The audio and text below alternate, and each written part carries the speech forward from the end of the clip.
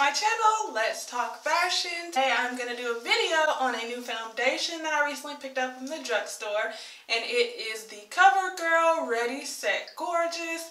I can't wait to show y'all how it looks, let you know my thoughts on it. So go ahead and keep watching the video.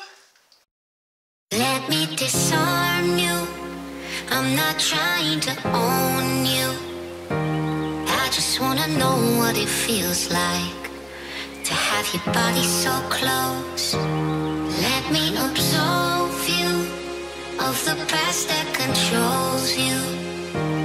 I just wanna know what you look like without a weight on your soul.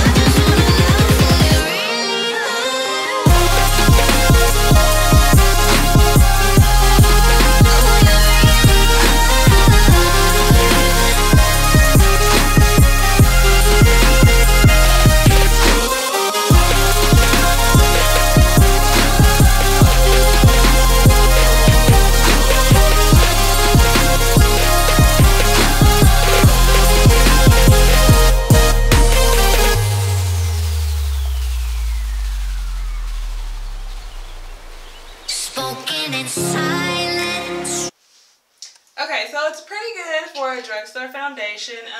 I do feel like I look a little bit orange, like it has a really strong orange undertone, but I guess it's okay. I can deal with it.